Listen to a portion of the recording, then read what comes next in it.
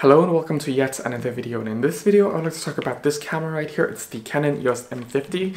More specifically, I would like to talk about its photography side of things, because usually people talk about it from the video content creator type of field, whereas I have been using this camera also extensively for photography, both for professional work and paid work, and more specifically into like event photography, photographing like different type of events, including like bank opening day, open banking day, conferences, and in other challenging type of photography as well, where you need decisiveness and you are working with challenging light in general, because for example conferences, there's really harsh dim lights that you're working with throughout the hall and everything, and you need to capture that moment of people clapping, people's expression, also the talent on the stage, and people giving out certain awards and things like that, or introducing certain important people. So you really have to be decisive, and you have to work with the camera very, very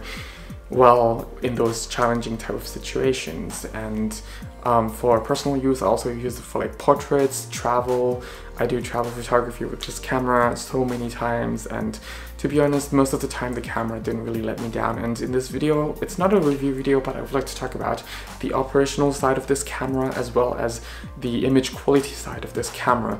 But first, let's talk about the operational side of this camera. This camera actually has very few buttons, but most of the buttons are very, very important and crucial buttons. So thanks God they actually leave all the crucial buttons as dedicated buttons, and quite a few of these buttons are actually even customizable. Apart from this one multi-function button that you can customize to other things, you can custom some of these buttons to suit your own personal liking and how you like the camera to handle. Personally, I set the buttons to the way how my full-frame 5D Mark III kind of operates, so I have the button layout as much as as close as possible to my DSLR, so I can just move with my fingers, even though unlike my DSLRs I'm not constantly looking through my viewfinder. But yeah, it's still nice to be able to set those buttons to whatever I'm used to on operating with my DSLRs. I also like this articulating screen. I know a lot of people talk about it, but it's also very, very important, and even in photography, to get different perspectives. And if you don't want to kneel down too low because of certain conditions with the floor or whatever, you still can use this articulating screen, and it actually helps me to also grab nice shots from shooting above, because I still can see the screen, and it's nice. And as you might notice, I actually also got a second one here because I love it so much, but mainly I use them for video if I'm using dual setup, because usually this just comes along with my DSLR as like my second or my third camera, because I use like two 5Ds, and yeah, usually this comes as like my backup cameras to those. But there were times when I couldn't change lenses and this camera just had the right lens on there, that I decided to just shoot with this camera and also stick with the camera sometimes for the rest of the event or the rest of that time. Other thing about the operation side of this camera is the viewfinder. I don't really use the viewfinder. It is usable.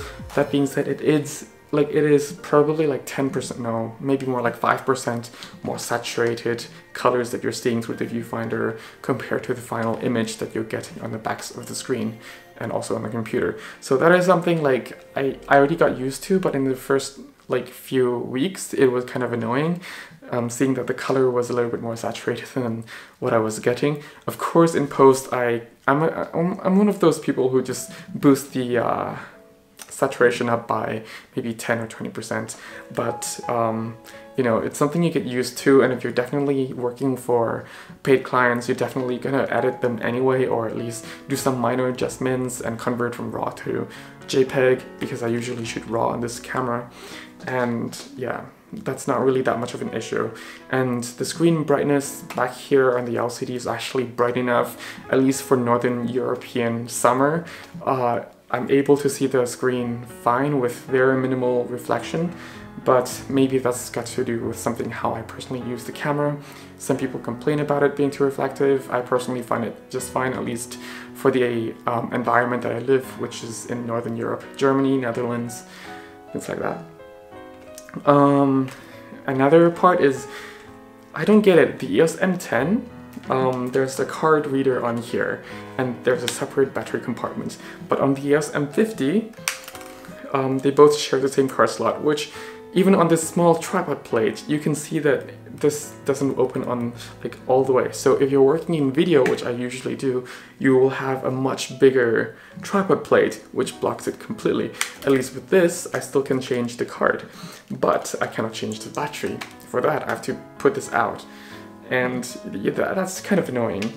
What I like from Canon is that they still, they didn't cripple their USB ports, which is something I love using their softwares. Yeah, if you're the type who don't use Canon softwares, then you might not find this as a con, but I really love using Canon softwares like the EOS utility to control the camera and to enable other features, and to also transfer image profiles, like custom image profiles or flat image profiles for my movie projects. I can just do it with this USB port, and I'm actually thankful that they don't cripple that, because that means I can just have the same profile as my 5D Mark III camera in here and shoot in a very similar quality. And yeah, that's something I really like. One thing I wish they would have done similar to the ATD, though this camera is not an ATD, I'm aware, is the mic port. I was about to say headphone jack, but the mic port. This is more into the video, but it's about the operational and the ergonomic side of the camera, so I think I can just say that. Is that I wish the port was just a little bit more forward, but I understand that they don't really have the room. That being is because when I rotate the screen, sometimes it just hits the mic when it's plugged in here. And sometimes I use this as my travel camera. That means I'm using it for both travel vlog and photography. So in terms of photography, it does get in the way if I want to switch the screen to my photography type of screen, because for vlogging I can just use it like this, but then if I switch back to photo, I obviously have to switch the screen back and use it in different perspective to take pictures. So yeah, that's that. Their hot shoe is fine. I don't mind the flash sync speed of this camera so much because it's not a high-end professional camera, and I find that the sync speed with the flash is actually external strobes. It's actually fine. But what I wish is that they would actually have the lock for this flash rather than, you know, poppy-uppy flash like this using your finger. It's just, I don't know, sometimes I find it a bit flimsy. If I'm using this camera by its own, it's fine. But if I have other cameras that I carry with me, sometimes it just pops up and it's kind of weird to use it like that. And then sometimes I don't realize that it's up and I want to grab quick shots, and then obviously if you put this up, it automatically enables the flash and the flash fires and you get a different image result. And sometimes if you're doing street photography when you're traveling, that might not really work to your favor that much. But yeah, that's about it.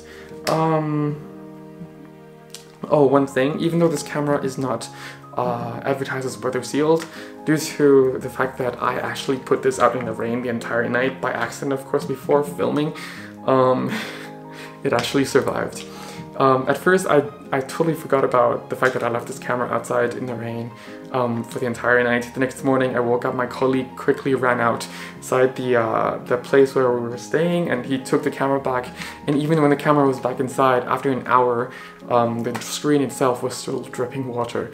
I was using this camera for all the other, like the rest of the shots and B-rolls that I had to get at the time, but this camera actually managed to work again. At first this dial was, well, not working for like half a day, but then on the second half of the day it came back to life again. So the water did do some effect to the camera, but it didn't break at the end of the day, which is something I'm thankful of, which leads me to the build quality again, even though it feels very plasticky compared to the M5. But it's certainly built very well, and you can definitely take it into some serious, well, not serious, but like some weather condition that is not really friendly for the camera. And actually ever since that event, I've been using this camera in the rain actually quite often to film. But yeah, because usually for my photography job, I don't really have to deal a lot with the challenging climates, because I'm usually inside the conference room or the event room or the disco room, things like that, using this camera. But yeah. And next is, you might have noticed I have this camera mounted with the adapter, and due to the autofocusing system of this camera, how good it is actually, it's able to actually drive the autofocusing system in the lenses really nicely. I don't really have third-party lenses. I usually use native lenses from Canon, whether it's the native M or the native EF and EFS lenses. So I haven't experienced such autofocus problems yet, as much as I'm experiencing with my Panasonic system, but that's a whole different story. But in terms of when I'm taking pictures of event photography and things like that, even using it with my 85 1.2, which is kind of like a brutal test for this camera or work for this camera, it actually managed just fine. Using my 85 1.2, even though it has to travel a lot on the focus ring, but it managed to get most of my shots in focus. Usually the shots that aren't in focus are usually the ones that I'm actually, it's my fault that I was shaking my hand so much using such a telephoto lens, 85, because you have to times it by 1.6 because of the sensor size, and also the fact that it's very front heavy if you use that type of lens. So yeah, so the autofocusing system on this camera is actually quite good, and I like the fact that you can just tap anywhere on the screen to focus, and you can adjust the size of your autofocusing point. That means even though sometimes the subject in the area of the focusing points is smaller than the autofocusing points, I like that you can adjust the autofocusing points to be a bit smaller so that you can focus really tack sharp on that small detail, which is very, very nice. And I like the fact that they also, like, well, at least for me, that I can enable grid, different types of grid, and also overlay the electronic level on there, and it will stay there for pretty much until I turn it off. And also it will stay there in video, at least on my particular copy, and that's actually pretty nice. And now that the video is getting a bit long, let me go into the image quality. The image quality, I find it to be actually very nice and reliable, and the files are really nice when shooting in RAW, because often I'm shooting in low light and it's nice to have the RAW files that you can tweak or clean up the noise later. And also the resolution is actually not bad. What I find out, not really find out, but like what I discovered was, even though a lot of people said it's kind of like the same image quality that you get from the ATD, I find it to be false, because especially shooting in areas where there's really a lot of shadows and really strong highlights, because recovering the shadows from those areas is very, very soft on this camera, whereas on the ATD it's actually better than my 5D Mark III. So in terms of if you're recovering a lot in the shadows, in the image that has really high highlights as well, so there's a big contrast difference, then this camera is definitely not as good as the ATD. But I don't own the ATD, I only have used it before, so I don't know how it performs in other fields compared with this camera. But I can say for sure that the images from the ATD is slightly sharper, slightly cleaner, and a lot better, like really a lot better when recovering shadows with the ATD compared to this camera. So if you're thinking that this camera is going to be the same as the ATD, depending on what you shoot, that's totally a wrong thing to think about, because it's not for my test. And yeah, but otherwise the image quality is very nice. You get that Canon color science, though it has been tweaked, I think, quite a bit, because it's definitely not the same type of color science you get from their semi-professional body, like the 5D Mark III, 5D Mark IV, and so on. So yeah, there's definitely the color difference, but you still get that Canon look if you're looking for the Canon look from photography and from the video standpoint. And that has been a little short video of me talking about this camera on the photography side of things, of this camera. I didn't want to make it too long, but I still want to explain some of my thoughts. And this camera has been a really nice camera. The operational wise, this camera is really nice. This camera is actually a really small, tiny camera, so it definitely fits anywhere in your bag. And even compare this to my Fuji system, I am able to mount lighter lenses due to the shorter flange distance on this camera. that makes smaller lenses more portable, and even their zoom lenses. This is not the best example, but I have another zoom lens that's also around the same size, but all of their zoom lenses seems to have this lock, so once you don't really use it anymore, you can just collapse it, and then it becomes even more portable. There are so many times when I just mount this camera with my 22mm f2 from Canon STM EFM, the native glass on this, and then just put it in my coat pocket and then just go out like that. It really is a small camera, and for that reason you are able to capture more images because of the size. Because it's not heavy, because it's small, that means it's portable, you're more likely to actually take the camera out to shoot. And on the other hand, one thing I haven't talked about is the Wi-Fi feature. Despite being able to control everything with the live view and shoot, and gives you completely new perspective and new opportunity to shoot different types of images, especially if you're traveling, this is very useful. So you can just set your camera up somewhere. Let's say you're traveling to the beach, you can just set this up camera on low ground on the sand and lay a lot of food on the beach, and then a lot of birds will come, and then you can get that perspective of the birds surrounding your camera. And yeah, otherwise you wouldn't be able to get if you were just there with the camera, because the birds are going to be aware of it. And but another thing that you can do with the wireless transfer is, well, transferring the image, but the images are nicely converted even if you're shooting in RAW. What I find with my Fuji cameras is that I cannot transfer RAW files to my phone, and it doesn't even convert from RAW to JPEG when transferred to my phone. So that being said, if I'm transferring the pictures from my phone, from my camera to my phone, it automatically convert it to JPEG, and then I can add it really easily with my Lightroom mobile, and that is something really nice. And it's very intuitive, it's really easy to use, and they even have their own cloud storage where you can just store your photos up in their cloud system, and it will also be there if you forgot to bring your backup memory card, or also if your phone memory is full, you can just store it up there. And that's just really, really nice.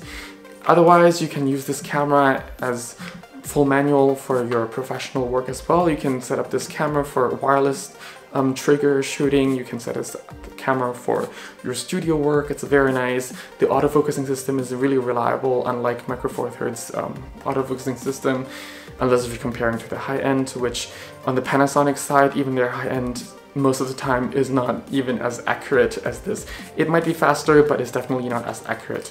That's why I'm also getting rid of my Micro Four Thirds system, actually. But this video is getting a bit too long. I hope you find this video somewhat useful. If you need a free photography guidebook, I have it on my website. The link will be down in the description below. Thank you so much for watching, and have fun shooting. Bye.